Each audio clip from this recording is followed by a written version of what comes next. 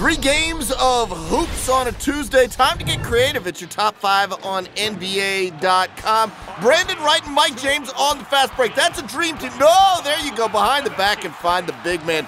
Dirk Nowitzki playing the role of James Harden with that beard up in Dallas at number 5. On to number 4, and DeAndre 3000, a passer over to Blake Griffin for the jam. And yeah, that's about all the scoring Blake Griffin did. He shut it down after the first quarter as far as field goals go. He made one late, but my gosh, we got to get more out of Blake.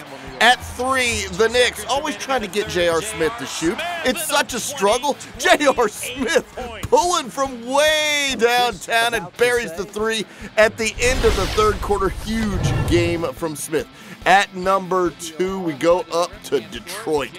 How about a little love for the D-League call-up, Chris Middleton. Nice little crossover there on Luke Ridnour. See you later. And Middleton, the rookie out of Texas A&M, gets the spike that Charlie Villanueva loves.